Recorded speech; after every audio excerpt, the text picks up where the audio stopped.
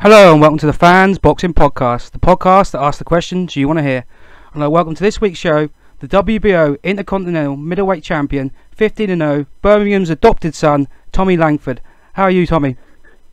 I'm good, thanks, mate. Not too bad. How are you? Yeah, I'm brilliant. Cheers, mate. Just say a bit of breaking news over the last couple of days. Could you just clear it up for us, please, Tommy, mate? Yeah, obviously, Terry Flanagan's got an injury, I think tendonitis, something in his foot, so they've had to put the Flanagan-Matthews fight back to March the 12th, and that includes the whole undercard, which obviously I was featuring on, fighting for the Commonwealth title. So I'll now fight on March the 12th instead of February the 13th. So yeah, we've just got an extra month to wait. Yeah, I was going to say, how does that affect you? Obviously everyone's in the same boat, but how does it affect you personally? It's a little bit, obviously it's frustrating because I was absolutely flying in the gym. You know, my sparring was going really well. I was hitting peaking points. So it's annoying because you feel ready and you know it's just around the corner.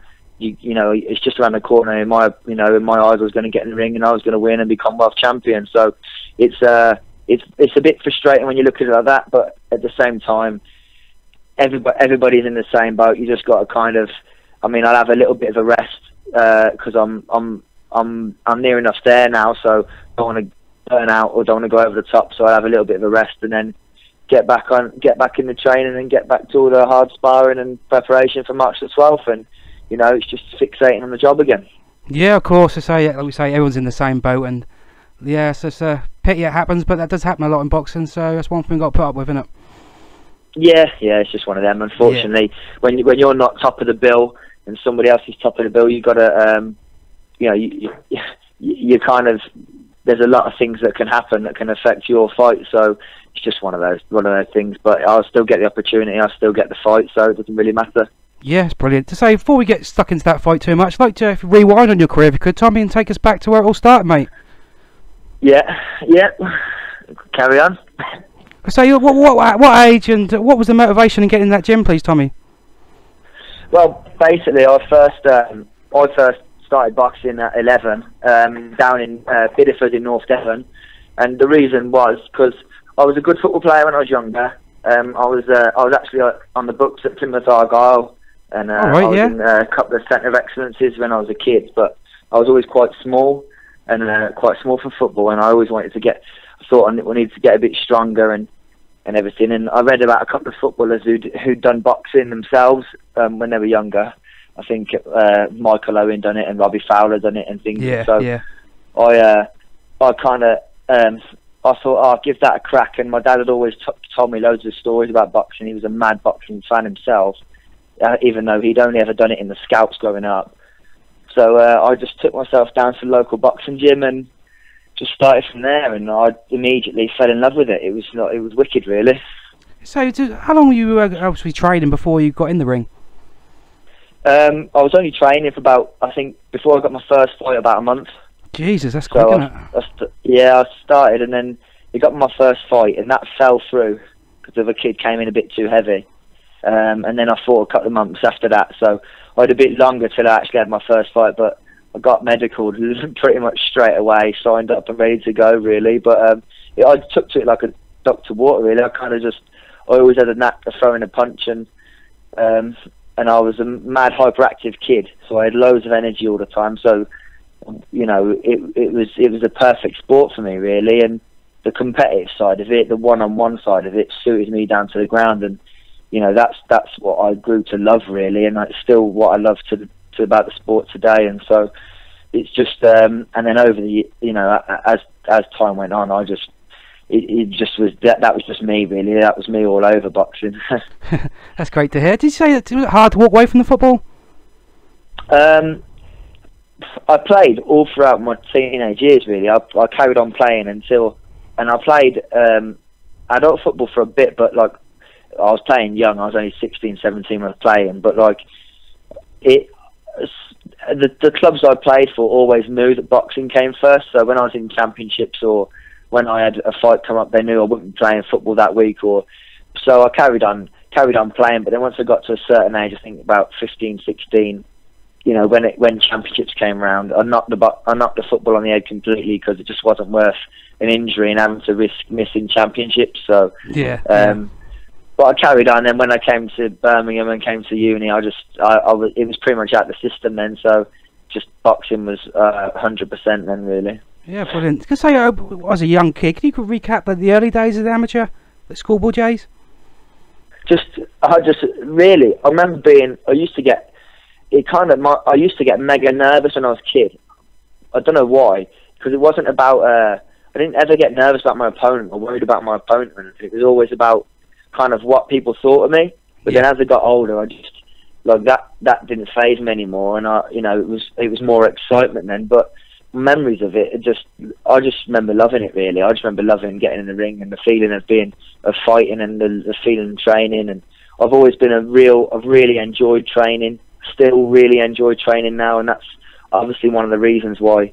And I really enjoy learning and feeling like I'm improving, and so that's one of the reasons why I'm still improving today and still feel like I'm picking things up, because I've got a real thirst for knowledge of the sport. And so, but when I was a kid, I just enjoyed it full on. I used to, whoever was fighting, whether it was me, like my best mates all came from the same boxing. My best mate now, he's my best man at my wedding, Richard Grigg. I think he runs a boxing club now, but he was like, we used to go everywhere together. Look, if he had a fight one weekend, I'd just jump in the car with him. I'd go along we used to do spares back then.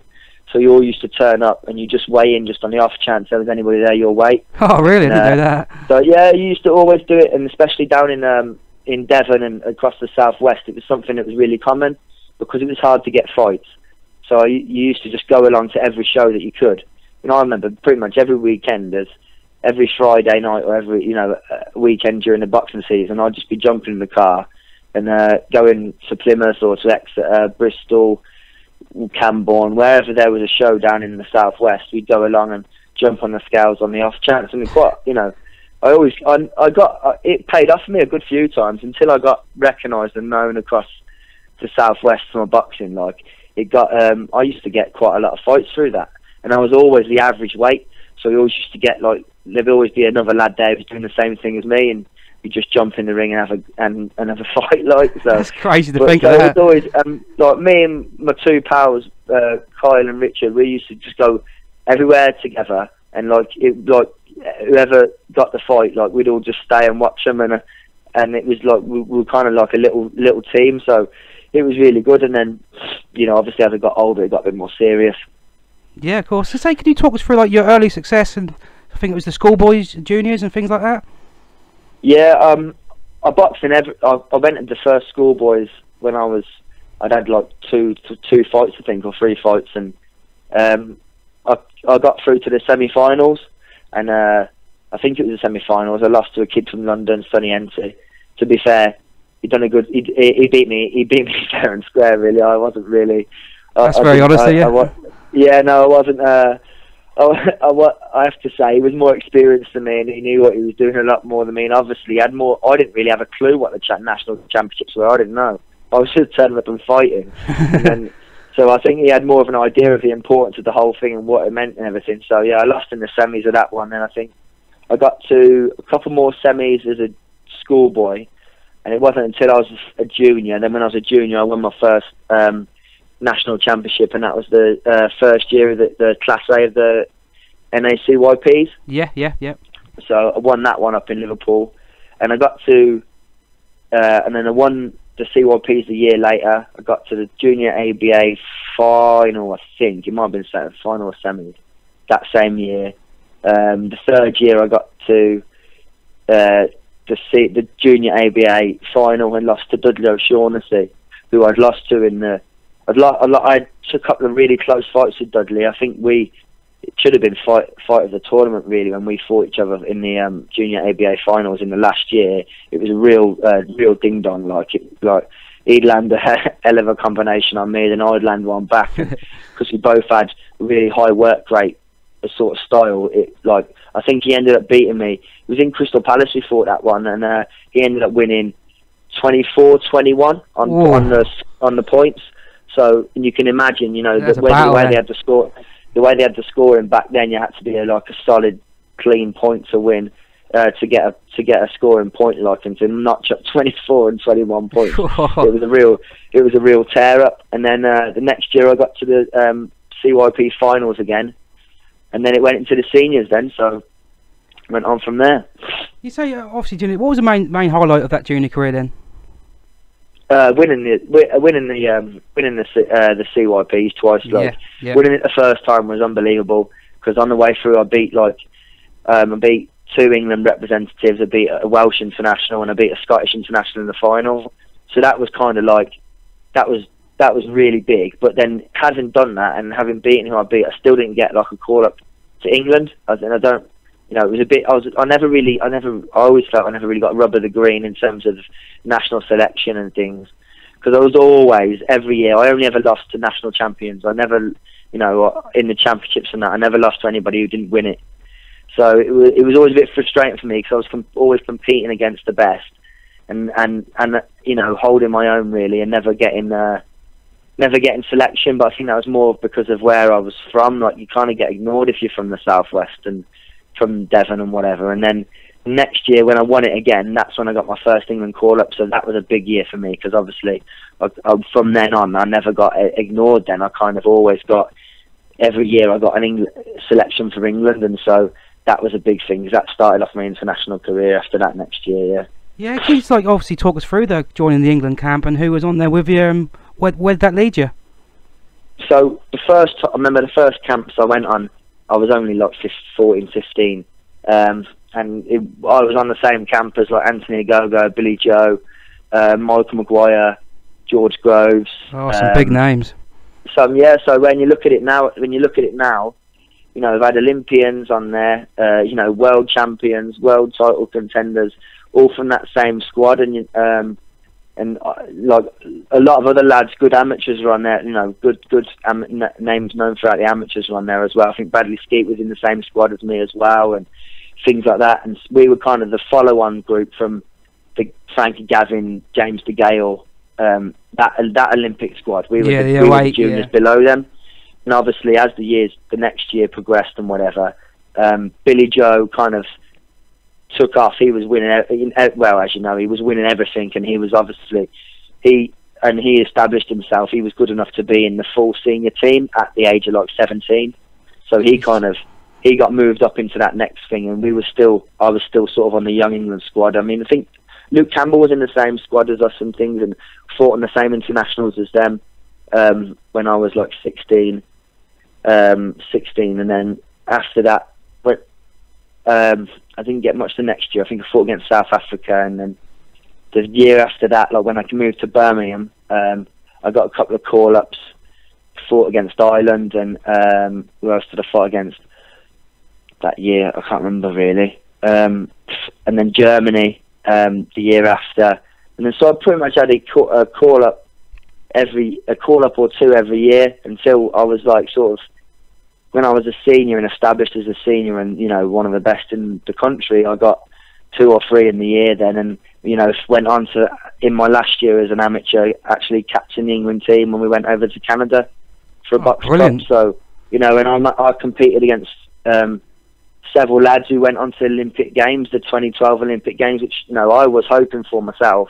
When I was an amateur, I really did make, that was a goal of mine, but I went to I was on the same GB trials as like Callum Smith and Anthony Fowler and things like that, and obviously I got the wins over Fowler and Smith in the amateurs, and because one of the most questions we had about 7 questions about this. Could you just talk us through the win over Callum Smith and Anthony Fowler, where that came and what age you were?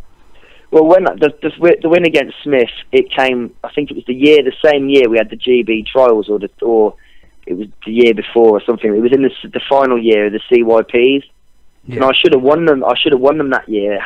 Callum Smith was the best name in our weight, and I boxed Callum Smith at the Drayton Manor Hotel, and it was a great fight. 4-round, really great fight, really technical, high pace. He started off very well. I think he was a point up ahead of me the first round, stayed a point ahead at the second round. But then I kind of started to creep away with my engine. And after the third round, I ended up at the end of the third round 5 points up, so I managed to like really turn the tables in the third, and that was just because I put a really high pace on the third round. I'd managed to suss out a particular combination that was working for me, and then just sort of held the lead in the fourth round, and I ended up winning by 4 points, I think. But it was a great fight, and obviously, like, I mean, being from North Devon and being from down to the southwest, I didn't really know who the Smith family were so much, because you know, it's kind of separate. Like, if you're from down south, and my family, look, I never really didn't read too much into boxing news, or didn't ever do the internet stuff or Twitter or Facebook or anything when I was a kid. So I didn't really know about all the boxing families and who's really good. I didn't keep an eye on anything like that. And everyone was making a fuss out of how good this Callum Smith was, and I just thought, it's just another kid, like, I'll fight him. But then afterwards, when I look back at how good it was and how good a win it was a massive win for me, really.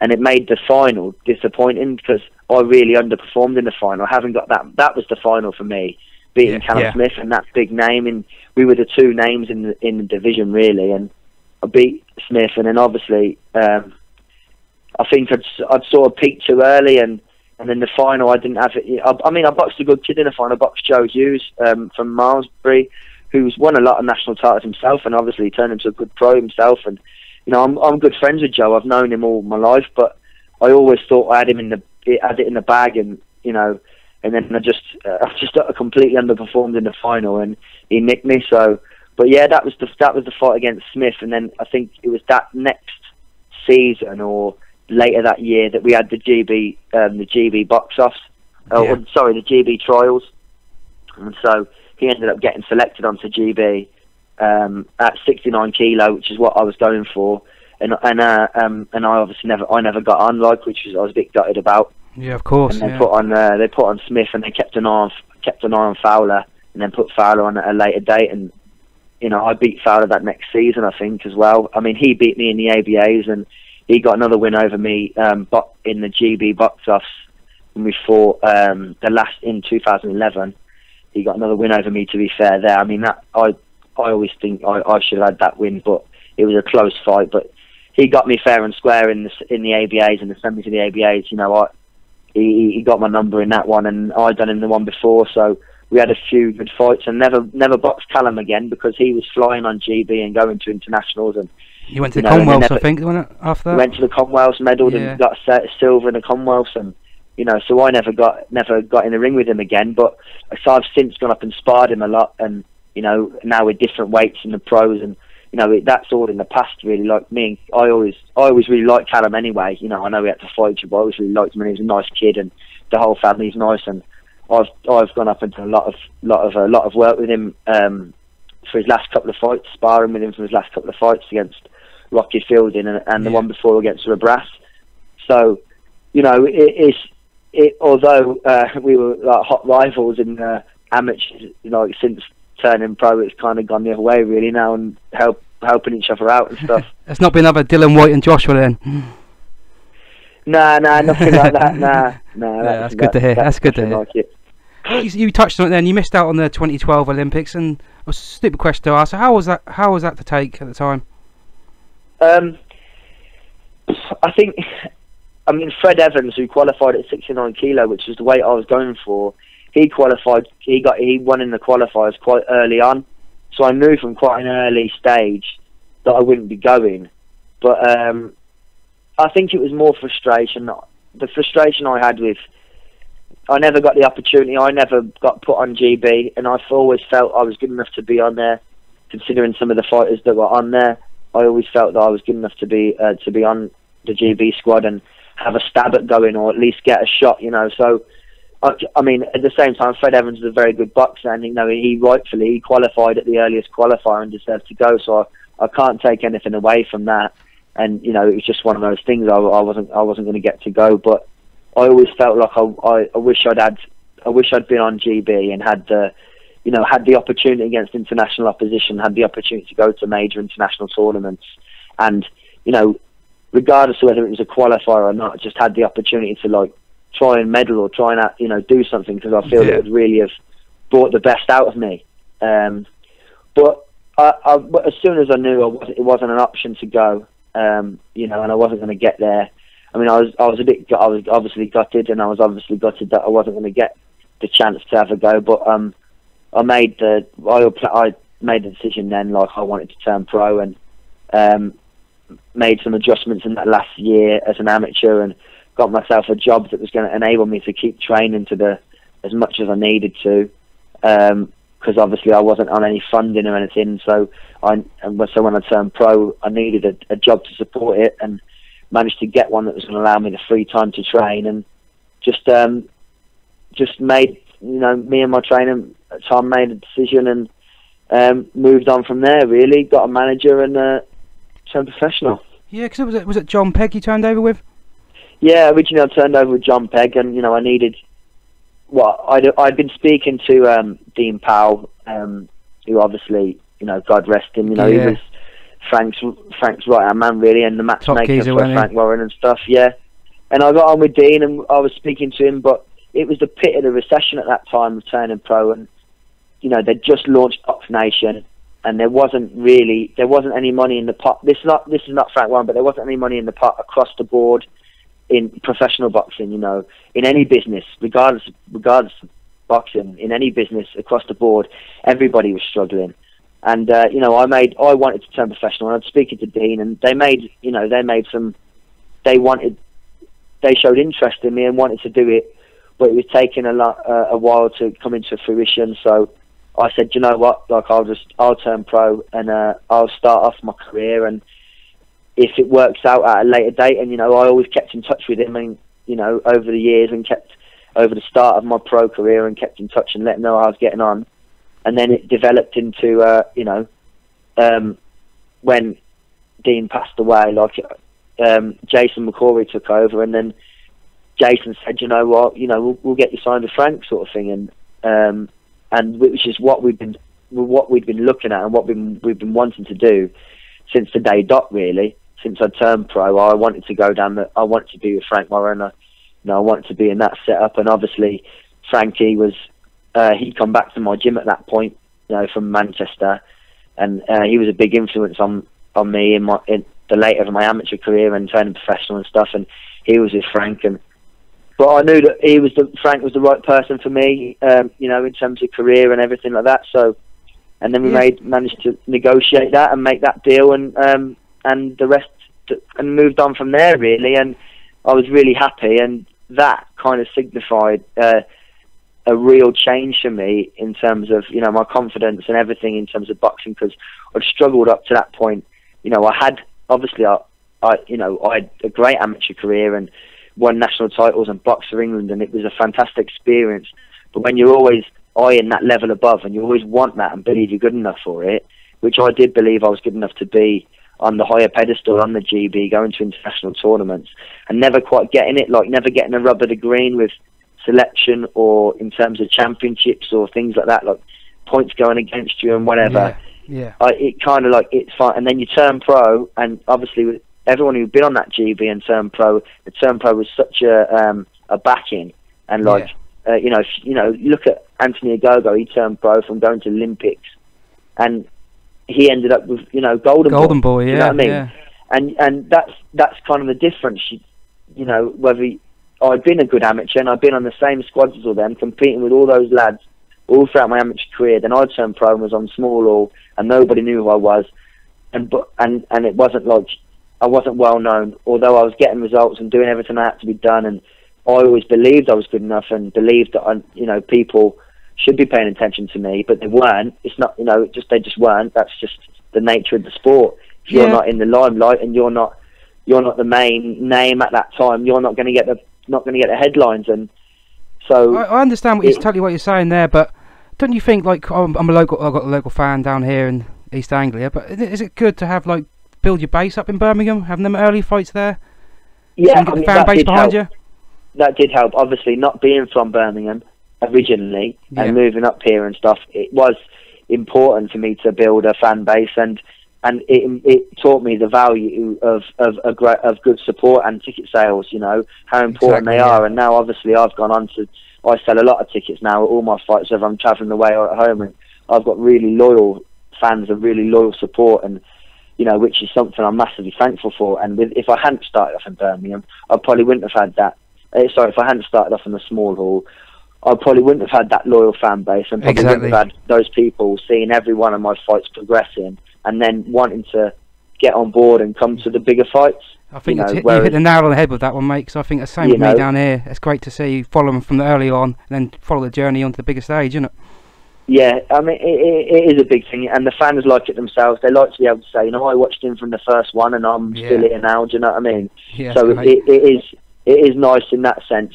But from a financial sense as a fighter, you want that break. Do you know what I mean? You want that break when you turn pro, and it's hard otherwise. It is, I'm not going to lie, it's hard because you're not getting paid much on the small hall, and you have to stay undefeated, and you have to fight journeymen who are horrible, and you can't get them out of there because they just know how to survive. And it doesn't always look pretty because they know how to make you look bad and stuff. And so you're getting through the fights and stuff, and maybe not getting the attention you deserve, but you but then once you break through, and once I'd signed and with Frank and everything, it was just a relief really. It was kind of like, someone's putting the backing in me, do you know what I mean?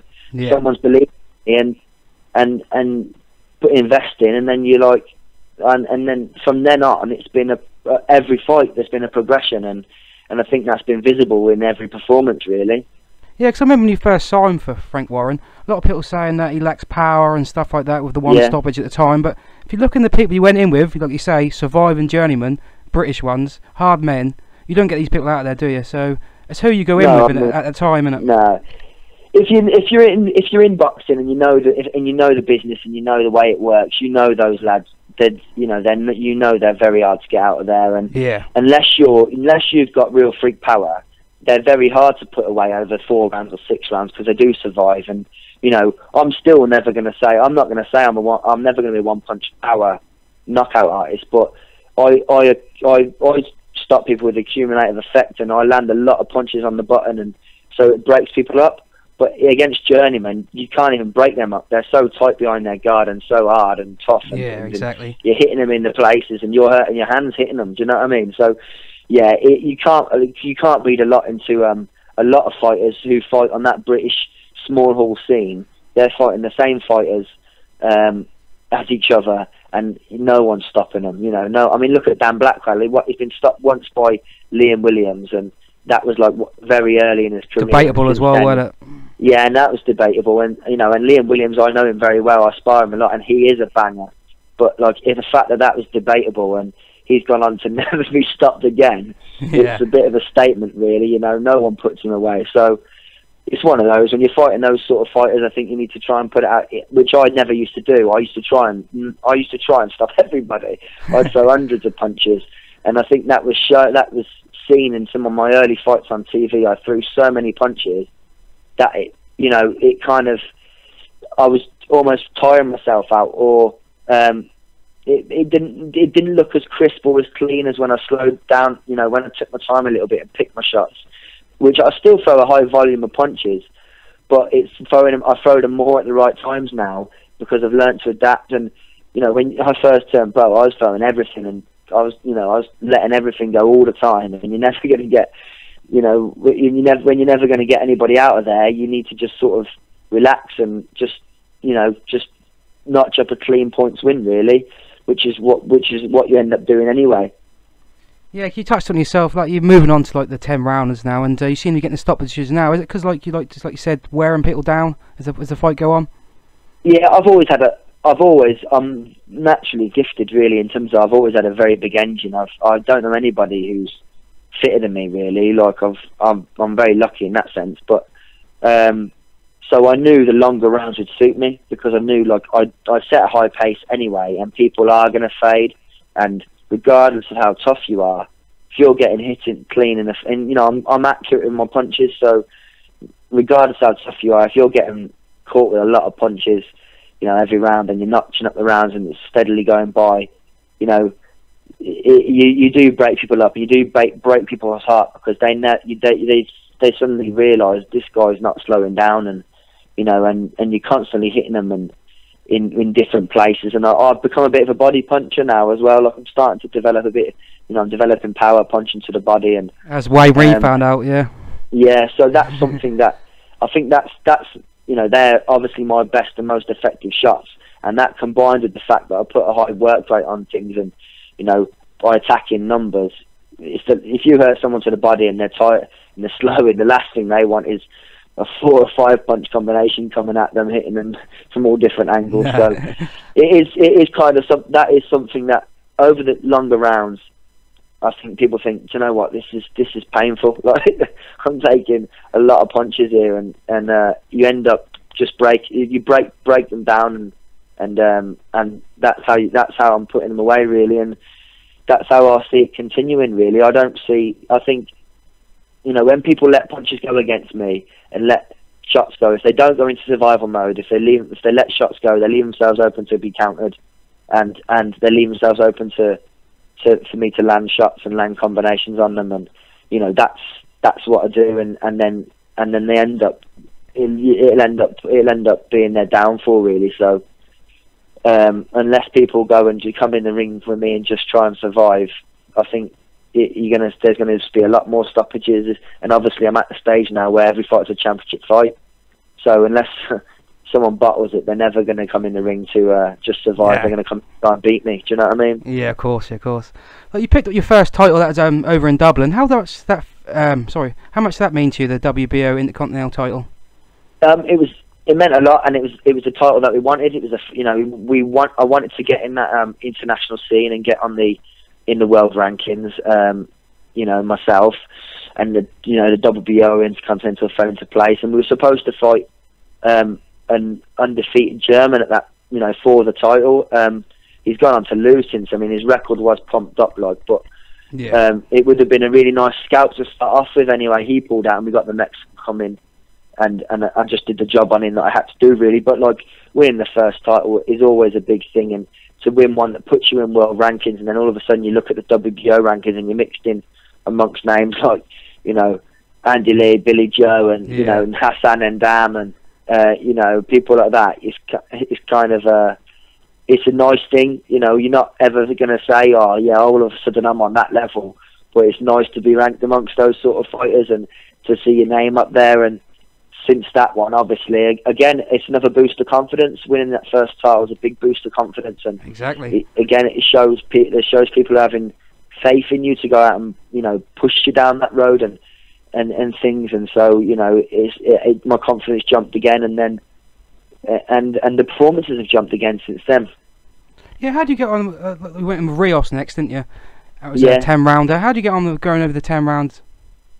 I think the 10 rounds was something that needed to be done. Having I'd never been over 6 at that point, and it had to be done. But that Rios was tough. Like, I couldn't believe how much, because he took some punishment, and that fight he took a lot of shots, and I think I underestimated him before the fight. I thought I'll stop this geezer, but then really looking at his record, who he'd been in a ring with, and he'd never been stopped himself, and he'd been in with the likes of Sebastian Hyland and got draws against them, and he hadn't been beaten for the 3 years before me fighting him. I think I devalued him a little bit, and he was better than what I thought, and really his ranking was like 44 or something in the world at that time, and so it was a bit of it surprised me that he stayed in there for as long as he did, but he had this, they brought over Argentinian TV with him and everything, so he was really coming to try and cause an upset, and he tried it late on. He tried to he said afterwards to me, they spoke briefly, and he said, we knew you were going to come at a high tempo, and so we tried to sort of weather the early storm, and then take you late, but then he said I just couldn't do it. He said I couldn't outwork you in any round. So it's a nice compliment to take when someone said they could really come to try and beat you, and they haven't been able to do it. But it was a much needed thing to go over those 10 rounds, and to do them at the pace that I did them at. It put a scare down a lot of people, really. Although I didn't stop him, when you're in the ring with me, you're going to be in for a hard night's work, whether it's 10 rounds or you're going to have me come in for the whole fight. So it was a bit. Although I didn't stop him, I made a statement in a different way, really. Because in your next fight, as near Christmas, weren't it? That's now that stoppage is now a contender for punch of the month. Have you seen that? Yeah, I saw that. Yeah, I mean, I don't think I'll win it. To be fair, I don't think you can argue with obviously Enzo knocking out Roy Jones Jr. Just the fact it was Roy Jones Jr. and just put him to sleep is a big thing. But I don't think you can argue with Liam Williams' jab knocking the jab. Out, yeah, that was a clean out. Like, yeah, I wouldn't try and say my punches beating them two, but like, yeah, it's nice to be in there. And obviously that win in December was, although it was the job that I was supposed to do on him. I think I did a more impressive job than people expected, and putting away faster than Chris Eubank Jr. was a nice thing as well. Yeah, it always helps, doesn't it? Yeah. Now, obviously, moving into the new year, you announced the fight Lewis Taylor, as we said, and that's been changed. And was that always down as the Commonwealth belt, or was that chucked in later? It was kind of behind the scenes, yeah. We were always going to get the Commonwealth. Was once Billy Joe had won the world title, because obviously he was the Commonwealth champion previously. Once he'd won, the Commonwealth was vacant, and obviously we knew that was going to happen, and so got in there. And it was always the plan to pick up that Commonwealth title, but so that was always a target, and that's why we kind of need a British opponent for it. And Lewis Taylor brings the right stuff to the table. He's being, although I think he's had to relinquish it now, but he's the current English champion. He's got a good record himself. He's been in with, I know he lost to Eamon O'Kane, but he's been in with Eamon O'Kane. And it was a tight fight and all that lot. So, it's a good fight. It's a good domestic fight. On paper, it's a 50-50 fight, and it's a good one for the fans. And so it's a good fight for me, and he should present something new as well. He's the same size as me. He's a big middleweight himself, and he's a good boxer. I've not been in the ring. I've been in the ring with some awkward fighters and some very clever fighters. Rios was clever, wily, knew the game. But, you'd say technically Lewis is probably a better boxer. Whether he's cleverer than Rios, I don't know. But, so arguably it's a step up for me, and at the right time as well. It's the time when I'm looking. I want to put a real performance in and win in style, and that could separate me from sort of domestic level opposition, really. Being that he's English champion and everything, if I do a really good job on him, which I'm sure I will do, then it was sort of, I'm kind of bridging the gap towards, obviously I know you've got Blackwell and Eubank who are fighting for the British, and depending on who wins that and whatever, then we go for that one. But if not, then the next spot really is the European or the world, and with me being ranked number 4 now in the WBO and Billy Joe the world champion, it's a real makeable fight down the line, and I've just got to establish myself to be of that level and to be worthy of a world title shot, which I believe I am. I've just got to establish it and make the public believe it, and then it's a big fight to be made. Yeah, of course. But looking at the Lewis Taylor fight, when it comes to making the game plan for a fight, is it something you and your trainer sit down and do, or is it something he does on his own? To be honest with you, I don't watch. I haven't managed to find a huge amount of footage on Taylor anyway. There's a lot more footage on me than on him. There's not a lot on him. He's a tall.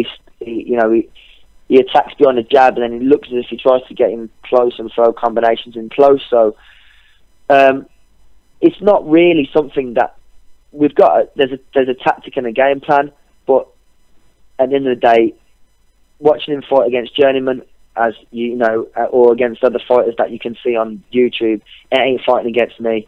So he ain't gonna to fight like that against me. And really, as long as I go out there and put my stamp on the fight and start off with my game plan and put that into effect, he has to adjust around me, really. And I think that's going to be the difference. I do believe I'm a step above Taylor. I'm a level above him in terms of ability. I've boxed throughout my amateur career against amateur and professional career. I've been in and shared the ring with world level fighters, in sparring, and since turning professional, I've sparred world champions and things, and made a good account of myself. And obviously throughout the amateurs, as you know, I've been in with Olympic medalists and world medalists and things. So I do believe I'll be technically a level above Taylor, and I think that'll show on the night. And it's just a case of outboxing him, and then as the rounds go on, breaking him up. And you know, don't get me wrong, he's a good kid, and you know, from what I've been told, he's a nice kid and everything. And I hope he has a good training camp and brings his best on the night. This is a big fight for both of us, and he'll be looking to upset the apple cart, and I'm well aware of that, and I'm treating him treating it with the utmost respect. But I'm going to go out and do a real job on him. Yeah, so that's great to hear. That's got makings for a great fight. But like you touched on it, then when it comes to winning when you win the belt, is it something you're looking to defend to win outright, or is it always just a stepping stone towards that world title? The Commonwealth. Once you win the Commonwealth, like you've won it, as far as I'm aware, I don't think you have to have any defences. Oh right, so yes. You're the Commonwealth. I don't think you have to. I'm not too sure on it. You might have to. I don't know.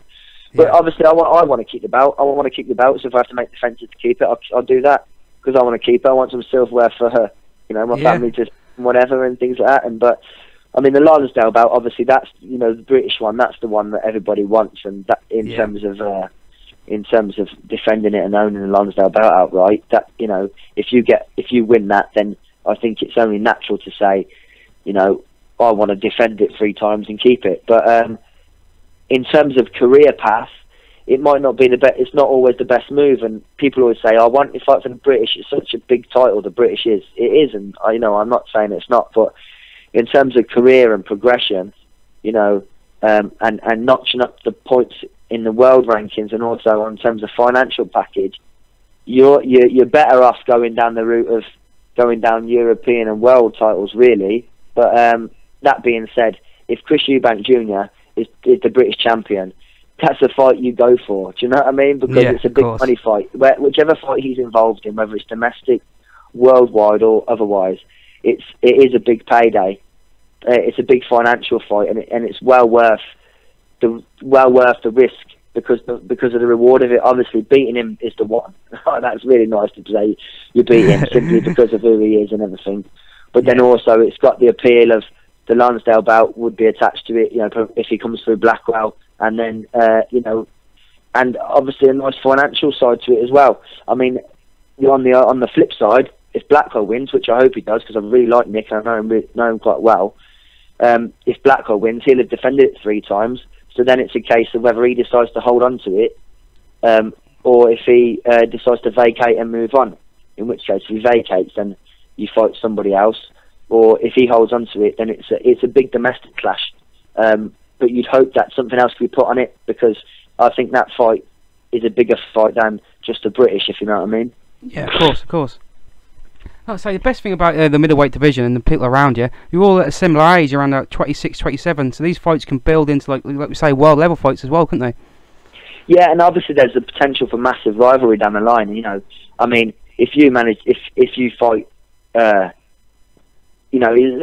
say, argument's sake, I fight Billy Joe Saunders next year, and it's a great fight, close fight or whatever. There's argument for a return, isn't there? And then you can have a trilogy. You can turn back the clock to the time of the 90s with the Eubanks and Benz and things. That's what we're looking forward to. And really, that's kind of what you want. You need, your career can sometimes be remembered and highlighted by those around you and who's at your weight around you. I mean, if you look at when Mike Tyson was world champion on top of the world, who was there to compete with him? There wasn't really anybody. I know Langford came along later, but it was at the end of his career. And it's sort of, your legacy, or if you're going to talk about legacies and things like that, but your career can be highlighted by who you fight and the trilogies or the return matches or the hard grudge matches that you have. That can really notch you up, like in terms of your career and how it's remembered. And those are fights that you want, and it's only natural. You want to get to a position where you can have big fights and demand big fights, but regardless of winning or losing, it's going to be remembered, and it's going to be a big thing. And I think with having Eubank in the division, and obviously now Billy Joe being a world champion, and he's also British, you've got a few other fighters like Blackwell, myself, and who are hot on the heels and wanting to get up in and around that, and and then there's others coming through a bit younger. You can get to a point where you've got 4 or 5, which we're starting to get now, all of that world level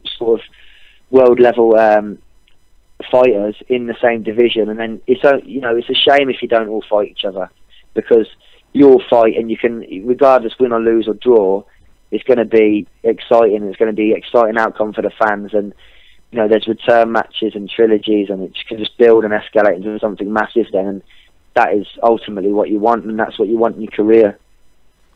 It's a good question about yourself, because you come across as a cool, calm and collective guy, but what happens to them days when people start getting in your face at press conference? Are we going to see a different side of you? Do you know what, it doesn't, press conferences and all that, it doesn't really matter. If someone says what they say, and if the fighter says something, it doesn't really bother me, because I'm just like, well, I'm going to fight you in 2 days, I'm going to fight you next week. It doesn't really bother me, because I've always been like that. If someone's ever had a stab at me, but they're going to face me or something, it doesn't really affect me. I just kind of think, well, it's pointless you talking. Or if someone talks a lot of rubbish about you and says a lot of things, I'm going to do this, I'm going to do that, then ultimately they're the one under pressure, because they've got to back it up, and if they don't back it up, then they look stupid. But if and so ultimately they're putting themselves under pressure, so I just let them talk.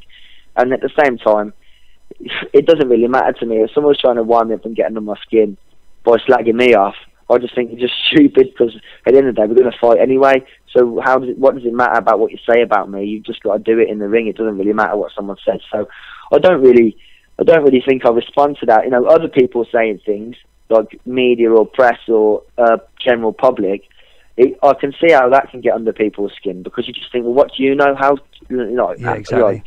Sometimes, you see Twitter trolls and things like that, and having to go at fighters and stuff, and you think, well, at the same time, how easy you can say, just ignore it. He doesn't know anything, because they don't. You kind of also think, well, why are you saying that? Why are they saying that? So I can see how that can kind of get under people's skin, but you just have to look at who's saying it and think, well, that's what they look like, or that's just have a laugh about it. Really, as soon as you do that, then it kind of goes out your head. But yeah, no, I don't think you'll see that side of me. I mean, if someone can it says something against me, I'm only going to answer back with facts and what I believe and what I believe to be right. If someone says they think they're going to beat me, if they say something matter of fact, like, I'm going to beat you because I'm faster than you, I've got better feet than you, I'm a slicker boxer than you, that's a fair enough comment. But if they're saying something like, if they can't back it up, then it's just stupid. Then just saying things stupidly, I'm going to knock you out. And well, how? Do you know what I mean? Like, yeah. someone can't back it up, then you just think it's, well, what does it matter really? So I'm very much the same. I ain't going to slag anybody or say anything unless I know the facts behind it, and I know what I'm saying is right. Do you know what I mean? Yeah, of course. Yeah, say, building up to this fight, who have you been sparring in camp, and how's camp been going? Well, up until obviously the news that the fight had been postponed, I was flying. Last year really was I had some brilliant sparring. I learnt a lot in my sparring. I've been sparring. I went down and sparred Chris Eubank, sparred Karen Smith a couple of times in a couple of camps. I spun up and sparred Liam Smith for his before his last fight, and Hassan Endam as well. So, I'd been mixing with world level and world champions throughout the whole of last year, really, and that brought me on massively. Having that sort of caliber, things rub off on you, and you learn things, and if you're holding your own as well, and you're taking something out of sparring, and it's something that's you enjoy as well. It's brilliant, So I took a lot from that. But obviously, this camp being early in the year and stuff, it was originally hard to get. It was going to be hard to get sparring, but I've had some very good, sharp amateur sparring, tall amateur sparring, and a lad called Ben Whittaker who's on the GB squad now. But I've also been sparring lad from Wales, Alex Hughes. He was, he's an upcoming prospect. Zach Parker, an upcoming prospect as well. And then I even did a bit with Sam Eggington the last week, until obviously I had the news that it was been postponed. But so it's been a bit of a mix in terms of the sparring, but good quality sparring is hard to find. So if you can get somebody that is top notch in quality on the doorstep to you, then it doesn't matter whether they suit the style of your opponent. Really, you're always learning. So it's just about learning all the sparring I can get. If I get the better sparring I can get, the better for me, because I'm always going to learn. And I'm hoping that I can nail down a big sponsor in the next, in the coming months, because that would make it easier for me, because obviously then you can pay someone to come over and spar you, and you've got the option of, you're never going to have to worry about, organising sparring or getting sparring. You can bring somebody over, and so that's really where I'm going with it and where I'm hoping to go, really. As I say, it's brilliant to hear, mate. So I was at York Hall last Friday. Did you enjoy your night there? Yeah, it was good, man. I enjoyed it. I like doing all that. I like doing that punditry. It's good. It's I love boxing, and I love being involved in it, and so anything I can do to do with it, and and obviously it's a bonus. It gets my name out there a bit more. Yeah, of course. In terms of the profile. People who weren't there, they watch it on the telly and they see you talking about your bit, and then they expect you to go sit down in the green room with a nice cup of tea or sparkling water, but you were sitting there on a school chair, shall we say, on the stage, weren't you, watching the fight? Yeah, a bit weird, to be fair. Yeah, you're suited a booted, then you're sitting up on the stage, school chair. But you know what, like, your call's always been the same, and so.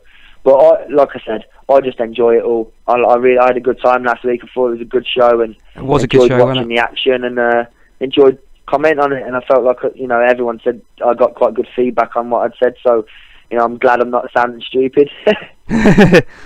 You said touched on yourself. Do you get to many shows then over the year?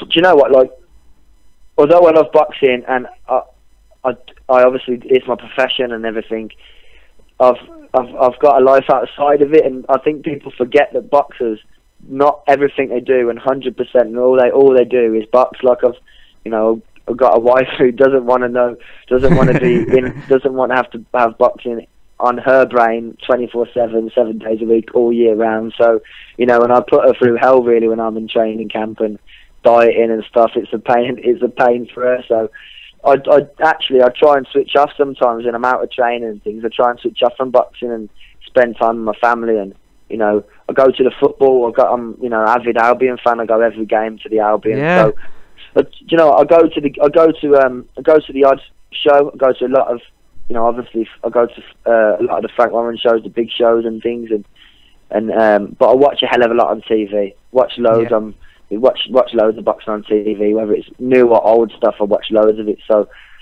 I don't go to. I'm not like a regular at the local boxing show, to be fair, because I have to put in a shift at home every now and then. Yeah, keep the missus happy. That's the one battle you can't win, innit?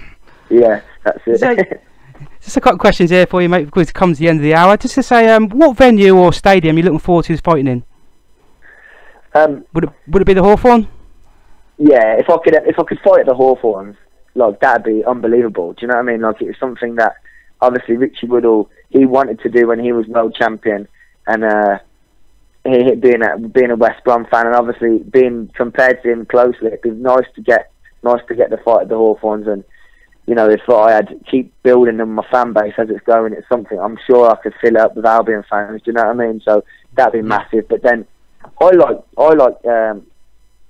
like fighting on the local smaller places. Like, if you pack it out, the atmosphere is unbelievable. Like, Wolverhampton Civic's always got good atmosphere, and it's always been a venue I've enjoyed fighting at. And so, but yeah, I'd say probably domestically, if I could ever fight a show at the Hawthorns, it'd be that one, or worldwide, that'd be Vegas, innit?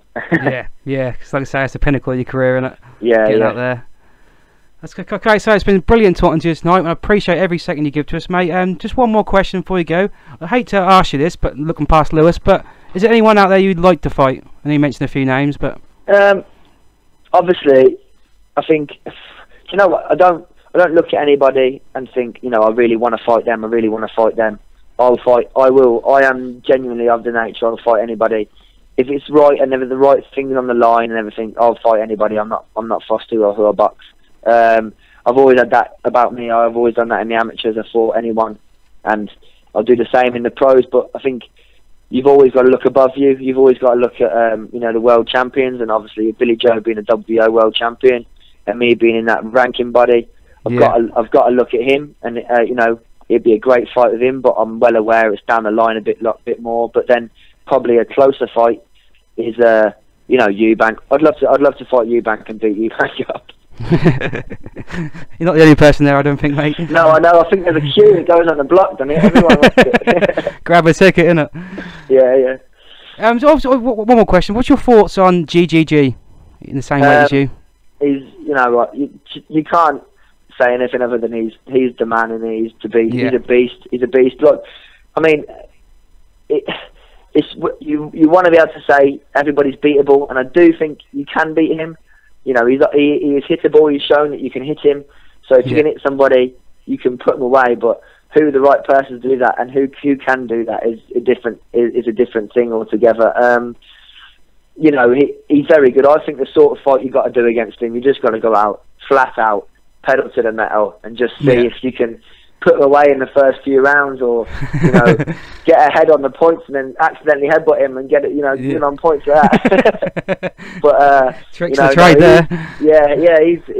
He's the real deal, to be fair. And you know, I don't see anybody in the middleweight division getting close to him. So I think really what's going to define his career, he's going to have to move up at some stage. Yeah. He's going to have to move up, and he's going to have to compete against bigger opposition. And if he shows his worth at that, like he's going to be remembered as one of the greats, to be fair. And you know, I think the only way you can beat him is if you've got someone like a star like Marvin Hagler, who just was hard as nails, but also punched tremendously hard himself, and you know, just had it off with him and ended up breaking down. I think if you could do that to him, you know, you could get him. But I don't see anybody out there at the moment who could do it. And you know, so yeah, it's pretty daunting prospect, really, having him at the top of the tree. Yeah. I'll say, like I say, it's been brilliant talking to you, Tommy, and I appreciate every second, mate. And I'd love to get you back on in the future, and all the best for that fight coming up. No problem, mate. Thanks very much. Thank you. All right, cheers, Tommy. I'll speak to you soon, mate. All the best. Yeah, ciao. Bye.